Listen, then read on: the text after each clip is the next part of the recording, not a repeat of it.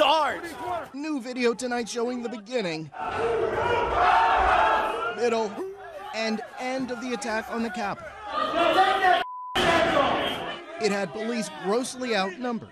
They're leaving. And running out of options. Capitol police officers step aside.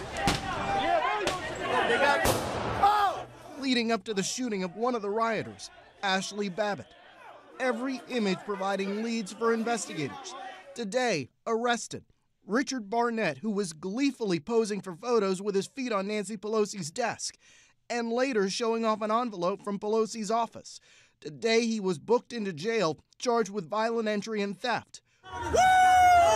Also arrested, West Virginia lawmaker Derek Evans, videotaped leading some of the mobs breaking into the Capitol.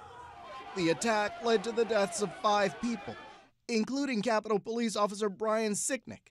Flags have been lowered at half-staff. A failure of historical proportion. And quite frankly, those Capitol Police officers really deserved much better planning and response from their own leadership cadre. And it's just it's a black eye on all of us as Americans.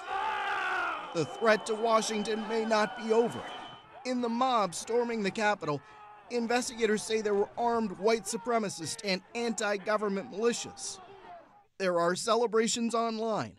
According to the Anti-Defamation League, some of the posts include threats to the inauguration. Trump will be sworn in for a second term on January 20th. Round 2 on January 20th, this time no mercy.